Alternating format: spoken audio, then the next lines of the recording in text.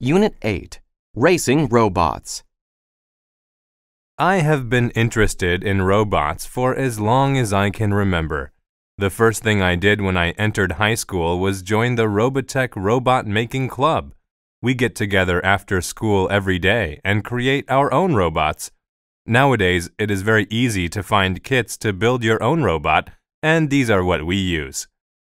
The highlight of the year for us is the annual Robot Maze Race. Everyone who wants to take part has to make a small computer-controlled robot. You need to race it to the center of a maze. We work together in teams of 3 or 4.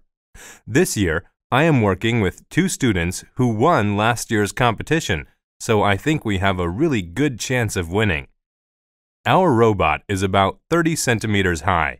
It weighs 2 kilograms. It should be really quick.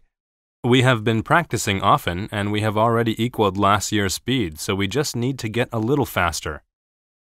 We are keeping the design of our robot secret. If we win, we will get $500. I hope this will be my lucky year.